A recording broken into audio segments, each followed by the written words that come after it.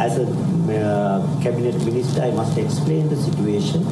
Usually in Sri Lanka, annual demand for power grows 8% by 8% per annum.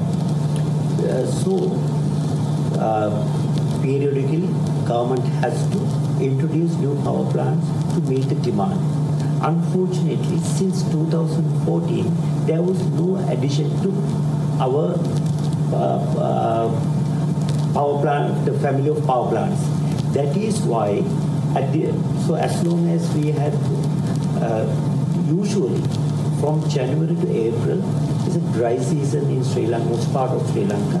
As a result, our water reservoirs, water level drastically go down. During that time, we heavily depend on thermal power plants to meet the electricity demand. I have predicted that there must be definite power cuts from early March, probably from mid-February.